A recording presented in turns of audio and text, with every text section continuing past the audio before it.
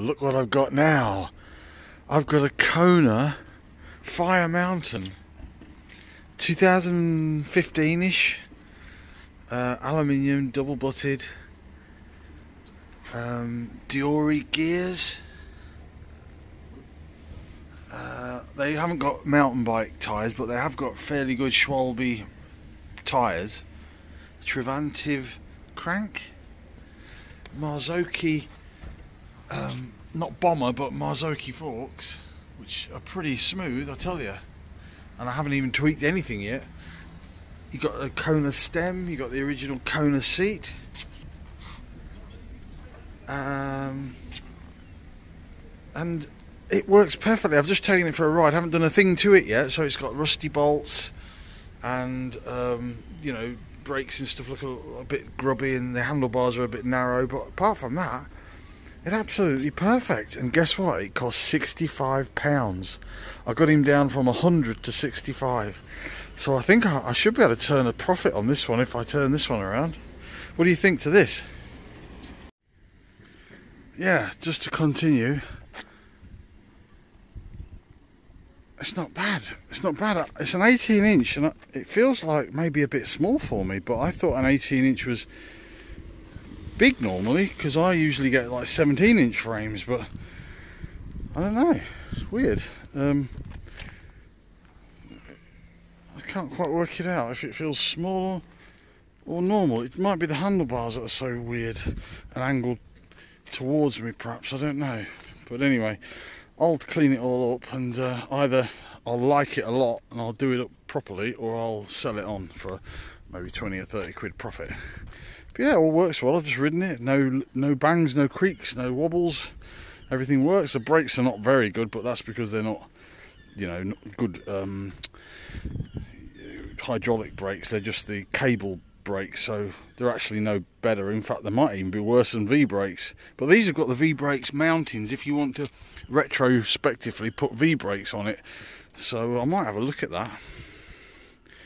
But anyway, yeah, for a quick turnaround and maybe a bit of a profit and the fun doing it, it might be just a perfect sort. You can't go wrong at 65 quid, and also the frame is nowhere near as bad as the last one with chips and bangs and things, so it should be good. I've taken all the paraphernalia off it, all the reflectors and chain guards and old trip computers and tape and pedal clips and things like that. That weighs a few kilograms.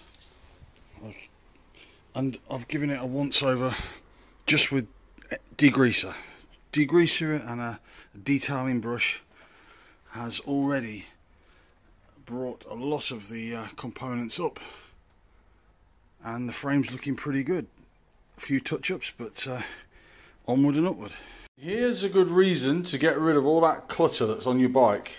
Old reflectors, tape, bells, toe straps, old mileage markers, computer type things, brackets.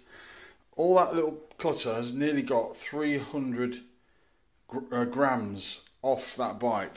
300 grams might not sound a lot, but it is, you know, reasonably significant. So strip your bike down to the bare minimum. Right, strip the wheels back.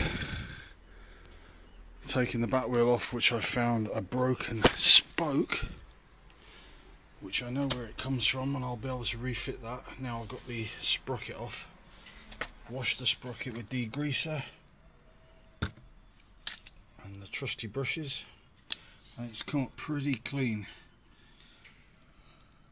Right, we've got the bike stripped, and I've put the wheel back in because I've had to replace a spoke here, and there's a big buckle in this wheel, and I think somebody's had some sort of an impact and it's snapped the spoke, deeply gouged another 2 spokes, and made this bang, bang, bang right there. So I'm going to have to correct that using my trusty toolbox and my spoke tightener. And you tighten the areas that are slack over here, and where the bulge is, you tighten them so that the bulge is corrected this way. So if the bulge is coming out that way, you tighten the spokes that pull it from this side back over this way. Good luck to me. Well, the truing up of the wheel worked out fairly well, just using my key, tightening or undoing different sides. When you spin it now,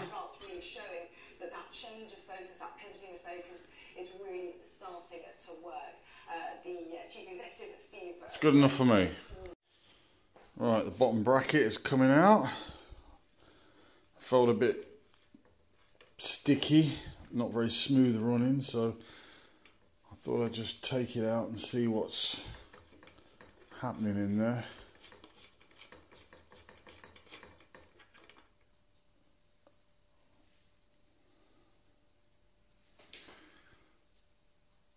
Well, nice and clean now, threaded, nice and clean threads. Put some Autosol in there and give it a good scrub, and now I'm going to grease it and put the crank back on.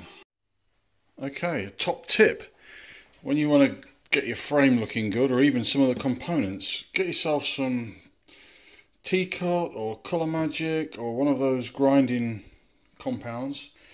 Simple drill with a pad on it, and you just basically use your drill instead of using elbow grease, because the drill goes round thousands of times in the space of a few minutes, whereas your arm will wear itself out, and you can get really good results because it grinds down through the top coat just a fraction of a millimetre to reveal ultra shiny paintwork underneath, and a fraction of the elbow grease. Okay, the chain has been soaked in rust remover, and it's got it pretty good. Now I'm going to go over it with a wire brush and some Autosol to polish that surface up even more. Okay, with a bit of elbow grease, the chain came up pretty good.